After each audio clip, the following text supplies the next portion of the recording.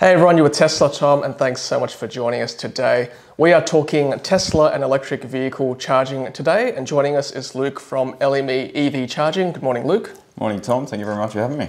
No worries, Luke. Thanks for joining us. Now, Luke, you are a recommended Tesla installer. What does that mean exactly? Basically, mate, our goal is just to give Tesla clients the best charging solutions at their home. Perfect. And what areas of Sydney do you cover? So we're based in Balgowlah, near Manly on the Northern Beaches. We cover pretty much from Palm Beach to the city, all of Northern Beaches, North Shore, to the eastern suburbs and inner west.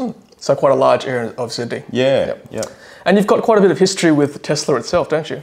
Yeah, so we were fortunate enough, we kind of fell in with Tesla about 8 years ago. We're working for a client of ours in Balgowlah, and her brother, Rudy Tusk, was bringing Tesla to Australia at the time.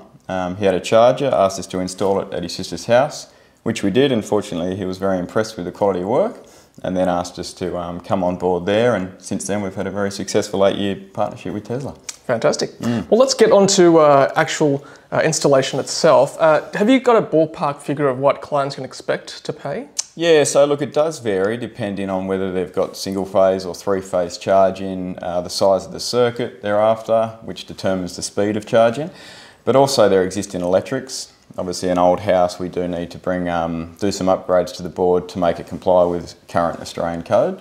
But generally speaking, Tesla installs range from anywhere from, I'd say, $600 to $2,000. Okay. Roughly speaking, yeah. So factors in affecting the price would be obviously things like how far away the meter board is from the garage or carport. Yeah, correct. So length of run, and then access available. Sometimes it's quite simple. If you've got a meter box on the other side of the wall to the garage and it's straight through, that's where it could be a $600 single phase install.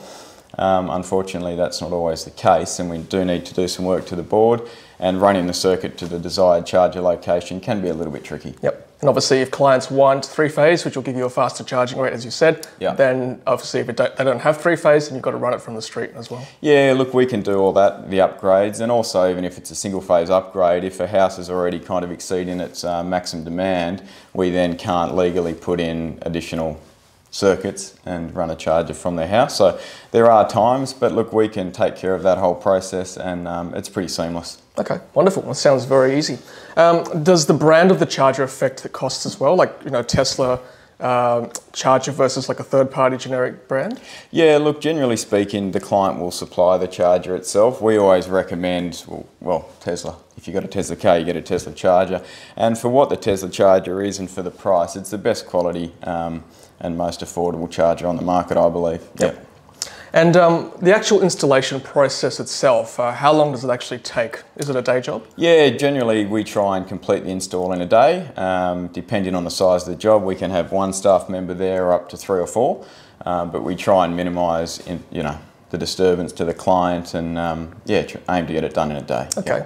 And what about the actual downtime with the electrical? So like, how long will the electricity be down for the client? Yeah, so that's another thing we try and manage. So we'll do all the works possible without turning power off. So running the circuit, getting the charger mounted, obviously isolator on the wall, and then we leave the works at the distribution board or the meter box last, and then try and minimise that to about an hour's time, yeah. Okay, an hour's not too bad. So for those working at home, it's not too much of a disturbance? No, not at all. No, and we'll work in with the client. Yeah. Okay.